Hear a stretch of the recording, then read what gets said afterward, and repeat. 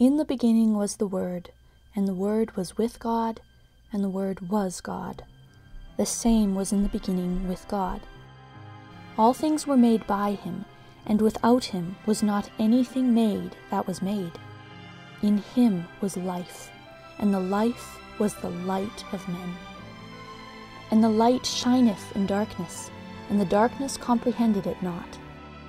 There was a man sent from God, whose name was John.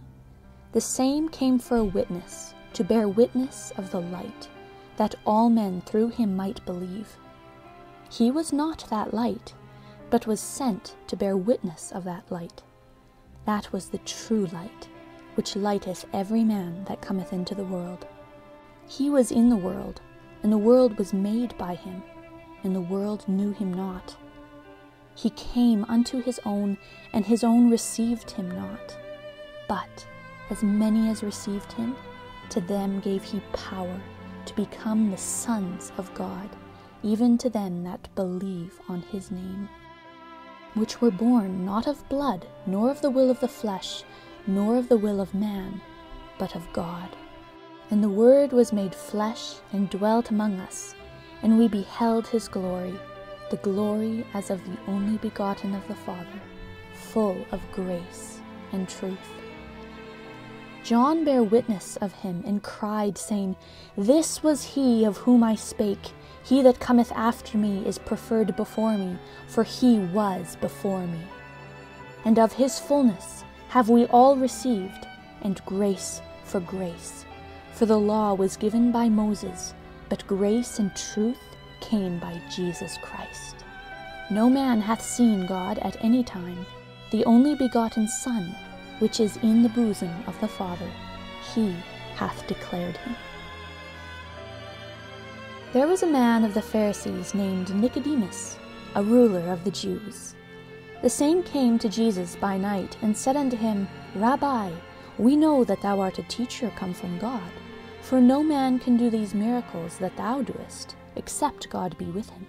Jesus answered and said unto him, Verily, verily, I say unto thee, except a man be born again, he cannot see the kingdom of God. Nicodemus saith unto him, How can a man be born when he is old? Can he enter the second time into his mother's womb and be born? Jesus answered, Verily, verily, I say unto thee, except a man be born of water and of the Spirit, he cannot enter into the kingdom of God. That which is born of the flesh is flesh, and that which is born of the Spirit is spirit. Marvel not that I said unto thee, Ye must be born again. The wind bloweth where it listeth, and thou hearest the sound thereof, but canst not tell whence it cometh, and whither it goeth. If I have told you earthly things, and ye believe not, how shall ye believe if I tell you of heavenly things?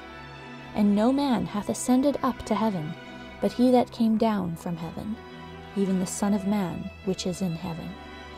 And as Moses lifted up the serpent in the wilderness, even so must the Son of Man be lifted up, that whosoever believeth in him should not perish, but have eternal life.